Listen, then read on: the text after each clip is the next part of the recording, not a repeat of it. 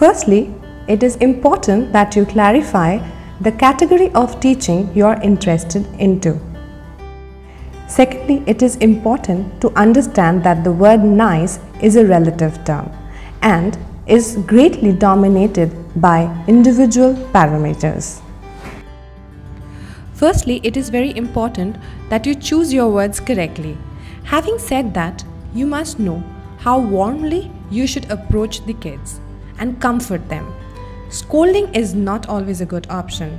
So, it is important that you understand that it will surely not work when it comes to kids.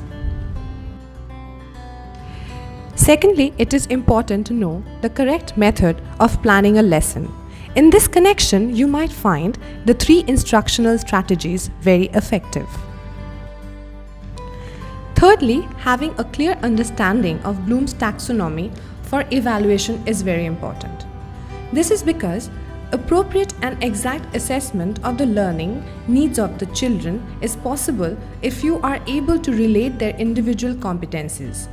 Accordingly, you can plan, mark, and relate your knowledge to fit with the students' needs.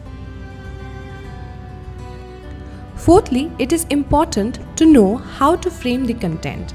This is related to the lesson planning, but then the framing of content is very important because it is through the content relevant messages or informations are shared, and so arranging the contents so as the learners get interested is also very important.